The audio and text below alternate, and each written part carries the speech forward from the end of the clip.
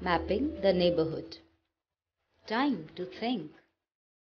Make a list of important landmarks that you come across on your way from your house to the nearest shopping complex.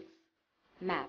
A map is a drawing of a particular area, such as a country, a city, or a colony, which represents different places of that area and their connectivity with each other.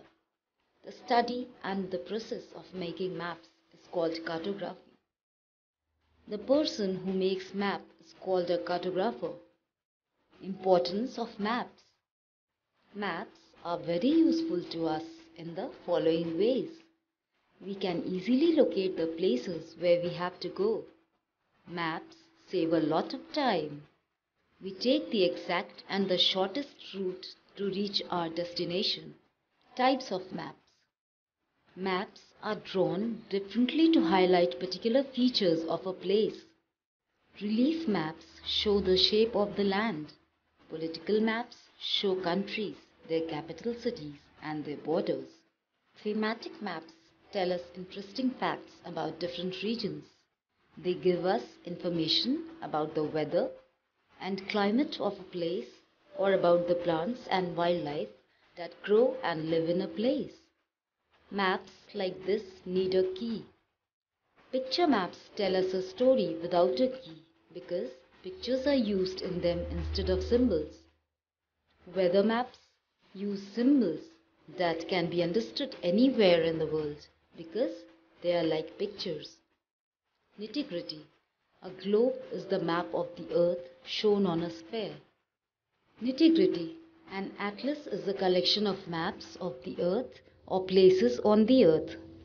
Language of a map. Different types of information are shown on a map. It needs to have a language. The language of a map is same all over the world. It is made up of 1. Directions, 2. Colors, 3. Signs and symbols, 4. Scale. Directions.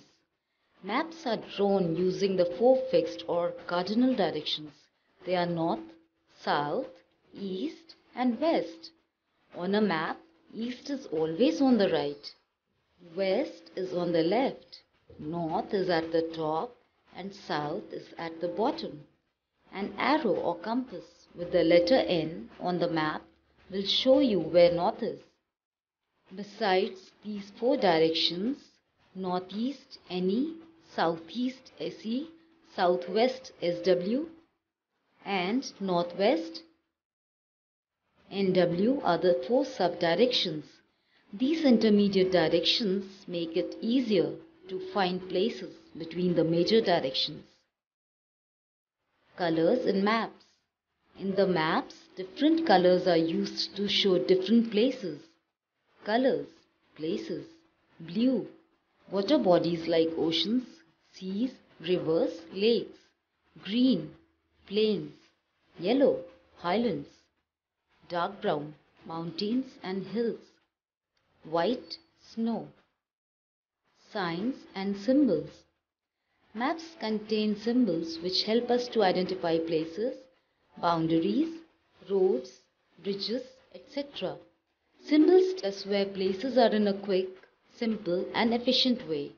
For symbols to be efficient, they need to be commonly understood. Some of the symbols in general acceptance are given below.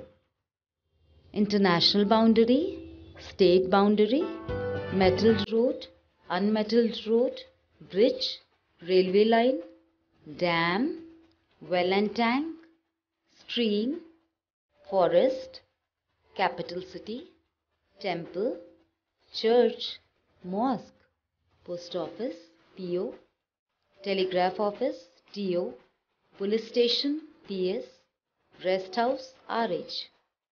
Important signs and symbols used in maps. Scale. We cannot measure the distance between 2 places in a sketch or a plan. However, we can accurately measure the distance between places on a map. A scale on a map helps us to find out the distance between 2 places. For example, in a map, 2 centimeters may be equal to 200 kilometers. Thus, using this scale, we can measure the actual distance between two places. Legend. A legend is a small box in the map which shows us a list of symbols that are used in the map and what each symbol represents. Nitty-gritty. A sketch is a rough drawing of a place where the measurements are not accurate.